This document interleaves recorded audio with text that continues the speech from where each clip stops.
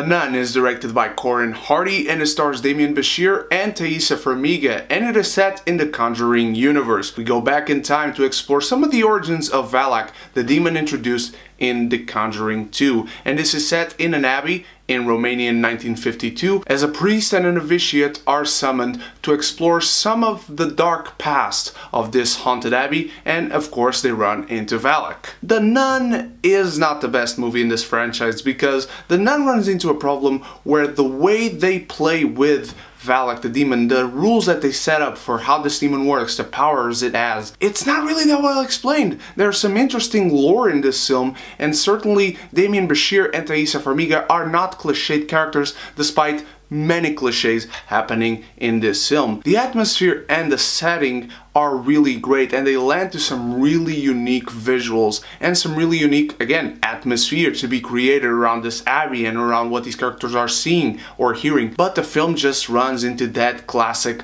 jump scare cliche. That's not ever a false scare, thank God, because this movie has real scares all the time, but you get used to it. You can tell when a scare is coming, and it was not even half as creative with cliche scares as Annabelle Creation was. Because Annabelle Creation doesn't really get scary until like halfway through, but you create this atmosphere with these girls in this house that's very unique, and David F. Sandberg, who directed Annabelle Creation, has these really long takes and whys following the house for you to get to know the structure and the geography. The Nun doesn't really have that, and so it loses quite a bit of fright when you don't really know what these characters are seeing because you yourself have never seen it before. So when these characters are following something or someone into a new location, a new part of this abbey, you are half of the time trying to figure out where they are and trying to understand the setting yourself. The acting is really solid all around, except there's this one guy who keeps popping up in the film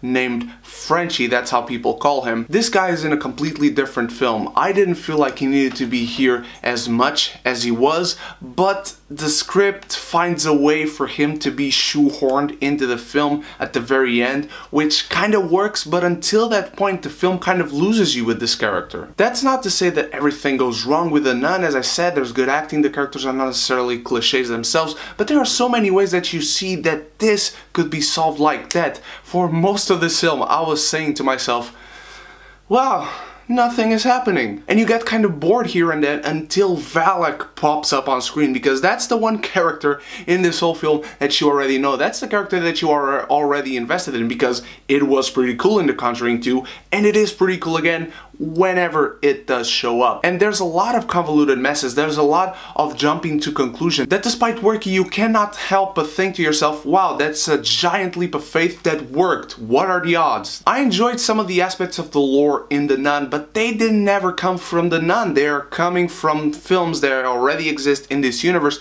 and that they were already set up before. There are good scares, there's good acting, some of the beats are interesting to expand said lore, but again, there's nothing that feels creative. There are better versions of this film, there are better uses of the cliches that this film uses, and overall, you just feel like you watch something that you could probably watch a better version of. The Nun is not unique in any way. There are better uses of this demon in other movies in the same universe. There are better uses of these actors. There are better uses of these cliches. All of this in this one single universe. I wouldn't say this is the worst movie you can watch this weekend, but I will say there must be better movies. I'm going to say that whether you watch The Nun or not, your heart will go on.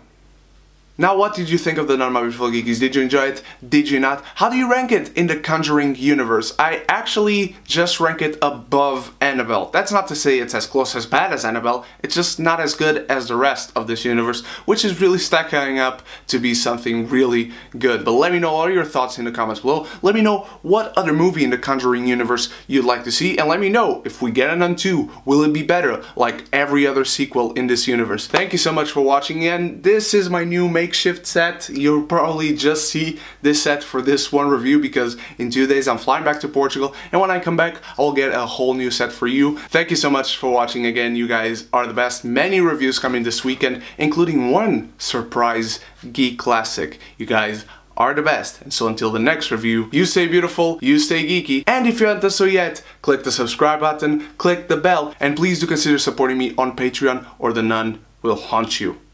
And when you do so, we can be geeky. United!